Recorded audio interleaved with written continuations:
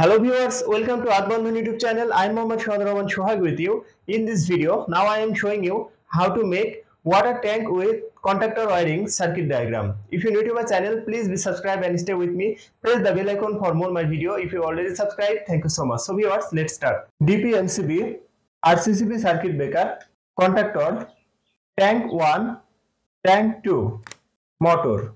Neutral connection input to DPMCB. Phase connection input to DPMCB. Neutral connection from DPMCB to connect RCCB. Phase connection from DPMCB to connect RCCB. Phase connection from RCCB to connect contactor. Neutral connection from RCCB to connect contactor. Neutral connection from contactor to motor. Phase connection from contactor to motor. Output connection from contactor to tank 1 float switch. Neutral connection input to tank 2 float switch.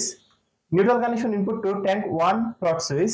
Output phase connection from RCCB to connect contactor. Now this circuit is ready for use. So viewers, that's my video. If you like my video, please like and share my video to your friend. Share my video to your all social media. Thanks for watching my video and thanks for being with me.